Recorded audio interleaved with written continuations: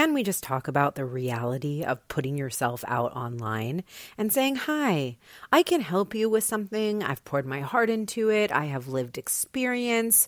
I've invested a lot of money. And now here I am. Hello. I mean, honestly, self-promotion, if you're anything like me, is the most unnatural thing. It's not like we learn in school or in most of our families to stand up and brag about what we do and invite people to come with us. It's just not natural. You know, when I started my online business 8 years ago, I fully believed that if I did a Facebook post talking about my business, at the time I had a personal training business, if I talked about that, I would think, oh, I talked about it a week ago. I don't want to annoy people. I'll just wait. Fast forward to now, I'm currently promoting my Being Well Known bootcamp. I have made 15 videos, so many posts, so many emails. It's unbelievable. My past Jaya self could see me now, going, hey, yep, we're promoting ourselves. And yet, I will tell you, those same fears exist. The fear that I'm being too much, I'm being salesy, that people won't think it's authentic, that I genuinely want to help. All of these fears still exist. And the only difference really between me and that woman who completely stayed on the sidelines and did not go for what she wanted is time and different action. Truly. I would tell you that it's a different belief system because it is, but I would say that the belief system came because of the action. And this is not something that a lot of people talk about. In the online space, a lot of coaches are just super into, you gotta believe it to have it and all this stuff. And I just want to tell you, when I found out about the online space, I wanted to hire a coach because I had no idea how to do it. And this woman, Danielle, was referred to me.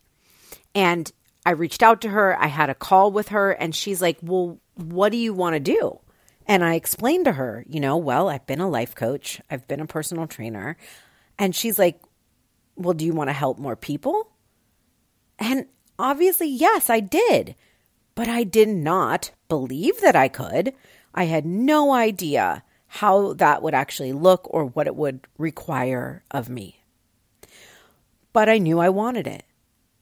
When I paid her $3,000 to coach with her for 3 months, my whole world was rocked. It was shocked and rocked. I felt so much fear, so much imposter syndrome, so much resistance, and I did not have the belief system built to sustain who that was, who that person who believed in herself that much was.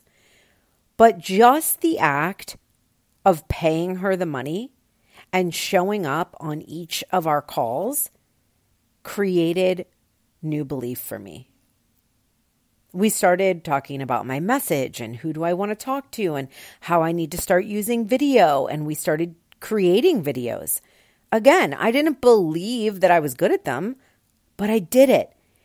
And I know that this is not what most people want to hear. And maybe you would rather hear me say, oh, you just need to write in your journal and you could future script or use affirmations.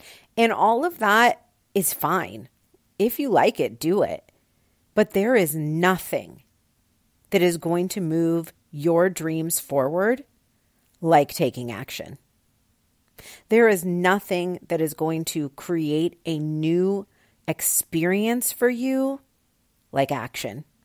There is nothing that is going to instill a new belief system that has you shouting from the rooftops how amazing you are in your main character energy saying, I have big dreams. Nothing is going to do that like action. And so my invitation for you is to look at where you have been thinking about it holding on to the idea of it, thinking you need to practice, thinking you need to be someone else, thinking about it. And decide what action you could take towards it. And this action can look as small as telling someone that you're going to do it. A big thing that I love to preach about creating accountability for yourself in your business is to commit outside of you while you're still scared.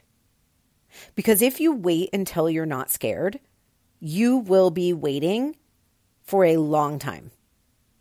Fear doesn't resolve by staying the same. It resolves by having a new experience, creating new evidence, and allowing your nervous system to calm in the face of the stress of the new experience. That's how the shit actually changes. And so this idea of committing outside of yourself, I just love this. So say, for example, you're like, I'm going to do a Facebook Live. I'm going to do a Facebook Live training. Maybe you're in the BW and you know that that is one of the things I recommend to do when you're first getting your business visible, is to do Facebook Lives on your personal page. For a lot of people, it feels very vulnerable, and that's okay. But it is a lot more visible than being in a private Facebook group or not doing video at all. And so something you can do is you can create an event on Facebook and set the time and the day, and then you can invite all of your Facebook friends to the event. That is your live training, and now you have just committed to something outside of you. Will you show up when 10 people register and say they want to come? Are you going to show up? Yes. This is the same thing I do when I'm going to do a launch. Listen, I don't want to do a launch. I don't want to be out here promoting myself 10 times a day. I don't really want to do that. But I will do it because I made a commitment to do it, and because it is my business and it must be done. And so the way that I do that is I set the time and day. Like this boot camp that I'm running on Monday has been in my calendar for a month. Obviously, I've known when it was going to be. I picked the time and day on purpose, knowing how I was going to feel, when my moon cycle was, all the things, getting out of my own way, picked the dates, and started promoting it 3 weeks early, like 3 weeks before it starts.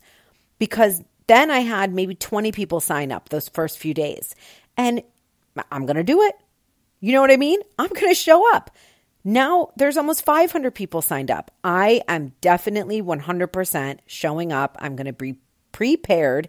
And whether it feels scary or not to do it is not the point. It's not the driver, and it is not the deciding factor.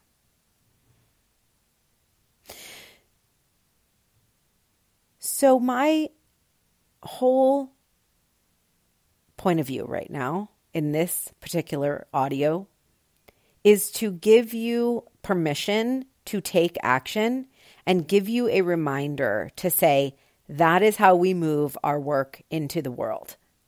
No one will know if we don't tell them. And maybe this is the pep talk I needed, because I'm going to continue to promote the bootcamp. If you have not yet signed up, I will add the link in the show notes for you.